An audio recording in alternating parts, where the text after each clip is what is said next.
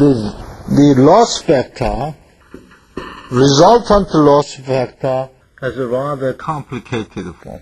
E2, H2, 3 plus 6H2 plus 4H2 square plus 2E2H2 cube plus E2 square H to the 4th. And you don't have to write down all of this because everything is in the text. Okay?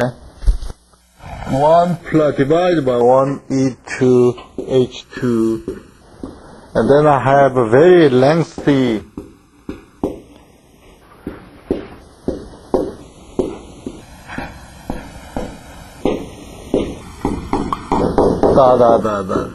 Okay, what I'm going to say is the E2 and H2 is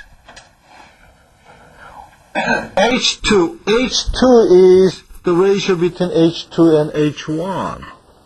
Okay? So,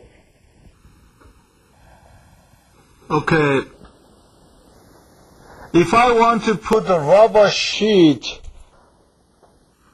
on the apartment where two boys are very active, usually H2 is much smaller than H1, right? So H2 is very small, less than 1. And E2 also smaller than 1 because the elastic modulus of concrete is smaller than elastic modulus of rubber. Right? So these quantities are very small ones.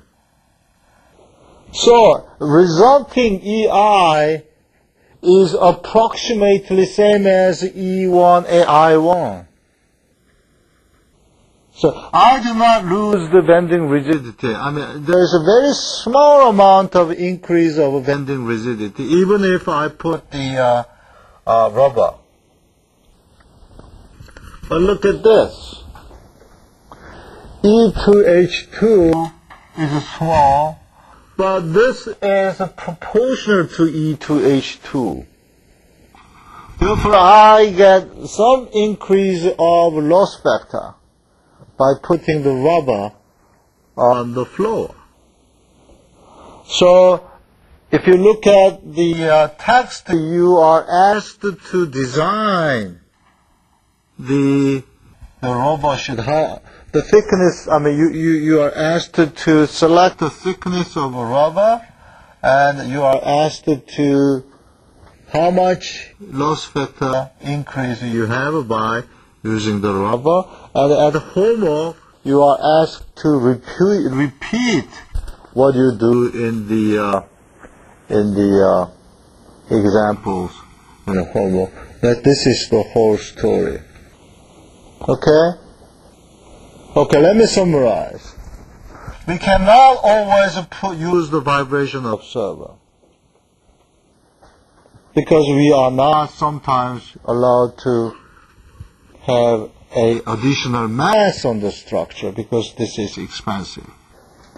In that case, we have to use a rubber, for example. And the rubber is considered to be what? Viscoelastic material. And viscoelastic material can be considered as damper.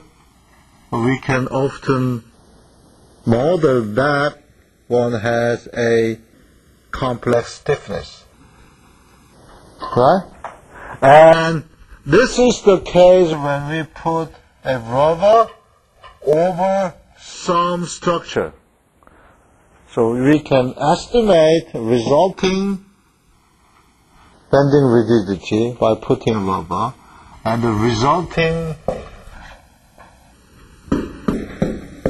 loss vector by putting rubber by using this formula. Okay? Okay, that will help you to finish your homework. Okay, the other one.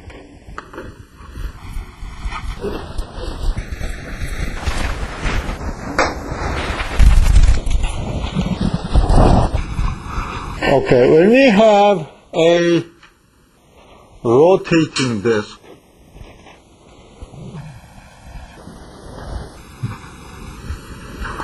that is rotating, and we put some bearing over here.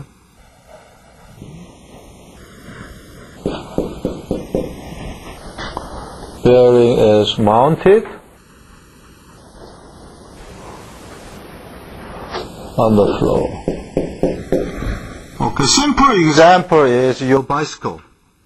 You have a rotating disc, and your bicycle is rotating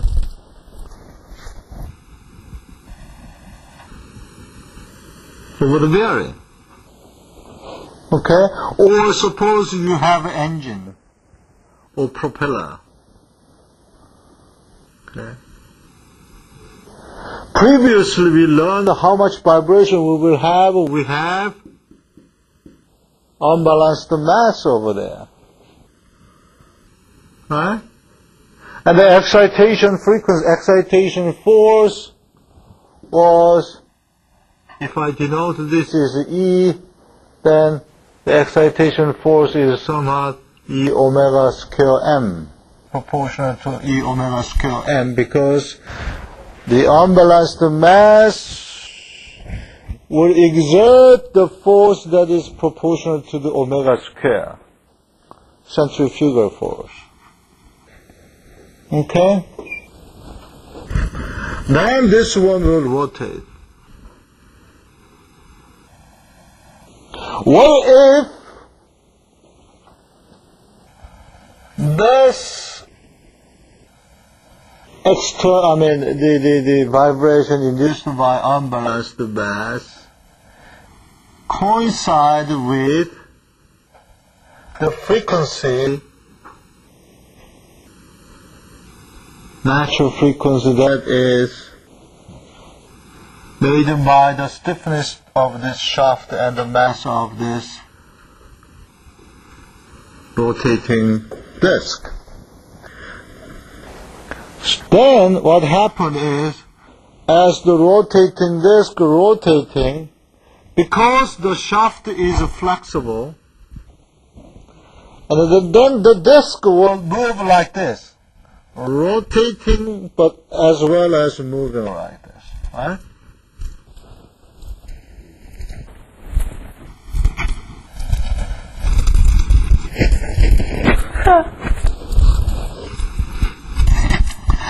And the frequency of this, not this frequency, but the frequency of this rotation, which we call Falling.